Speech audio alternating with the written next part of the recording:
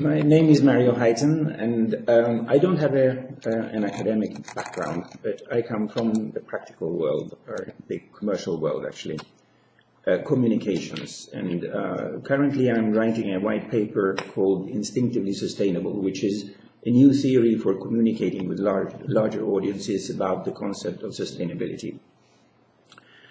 My background is in communication throughout, but initially I was a sportsman myself, and therefore I dealt with communication. I was selling sponsorship to commercial sponsors, and that is the basis of my knowledge. Once I stopped my sporting career, I continued in that field, sponsorship and communications. And it occurred to me that the techniques that we were using were so incredibly efficient at communicating with larger audiences that I had this strong feeling that there should be a way of readapting those techniques in order to communicate also much more important issues such as, in this case, sustainability, which I have concentrated upon. Using the same techniques that we used in order to sell products through sponsorship, but using them in order to communicate social messages. So that is my background, and therefore my comments will not be directly on the content of your two presentations, but the perspective from the media side of how this affects the larger public. And I think we are all very aware of the fact of how we heard about the difference between information and knowledge, and I found that very interesting actually, because we are very clearly in the middle of a phase of an explosion of information. And I think the quantification of that is that in the last 2 years we've published as much material as we've published in the history of what shall we call it, of sign communication, which is a frightening prospect because surely our brains have not developed at the same rhythm.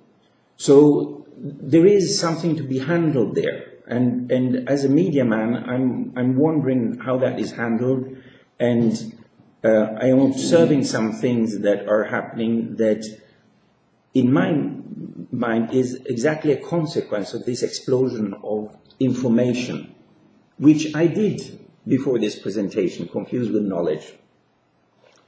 But I think the population at large is often reacting like a deer in the headlights in face of this information. And you had one description of how people reacted to that. But I think certainly what isn't happening is that this explosion of information has developed into an explosion of knowledge. I don't think that equation exists.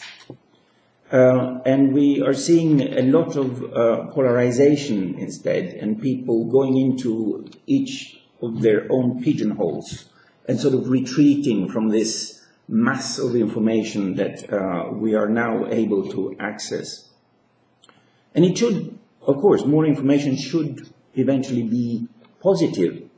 But I think we really need to reflect on how that can be done efficiently, because I don't think, as I said, that the human mind or the human cognitive capacity has developed at the same rhythm, and therefore we are not able to sift out from that explosion of information the knowledge that we need in order to improve the world. Coming from the media world, as I said, I am aware of many of the techniques that we use in order to communicate to larger audiences. And there's a lot of ethical issues that I'm worried about when I look at those techniques. But I think that people seem to not be able to be sufficiently critical of the motivations of the media. I don't really come from the media world, but in the sponsorship world, we use the same techniques to communicate to larger audiences that the commercial media does in order to, and this is the crucial point, in order to sell their products. And that is, you know, it used to be print, now it's internet and TV, etc. And I think that is obviously a consequence, and very positive, certainly, consequence of us living in a democratic society.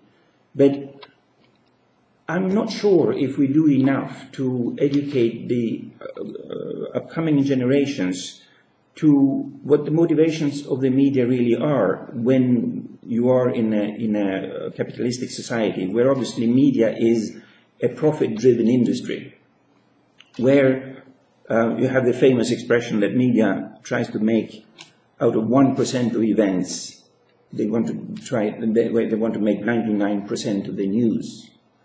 And if we observe, for instance, the media, especially in a country like the United Kingdom, for instance, with the tabloids, it is scary to think that a majority of the population makes their life decisions on the basis of that kind of information.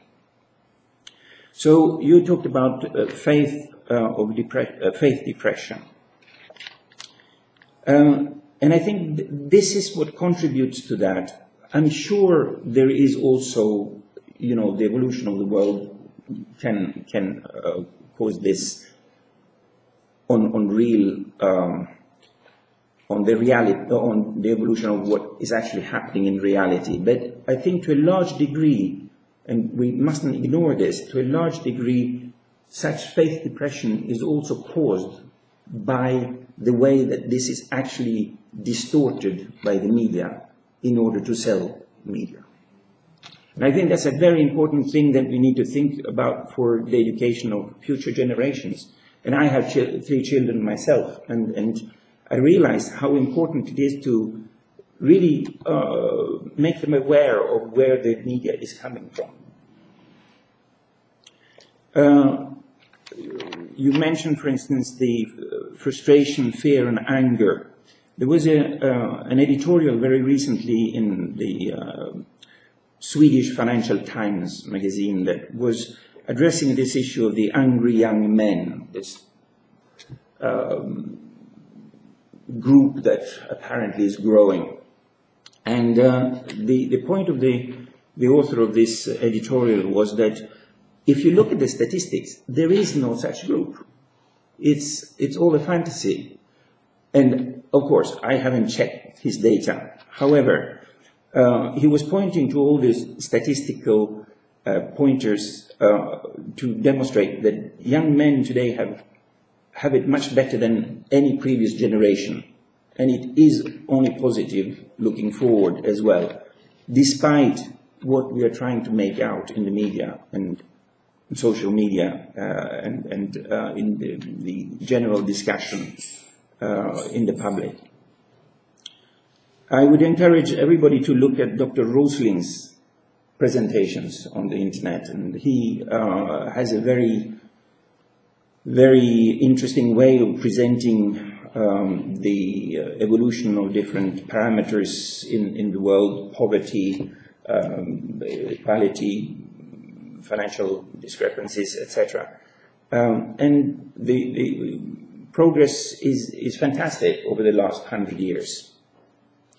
And I wish that more people were able to compare what they read and hear with actual statistics, such as Dr. Rusling is helping us to do.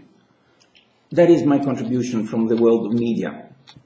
Just to sort of be aware of what the media is doing.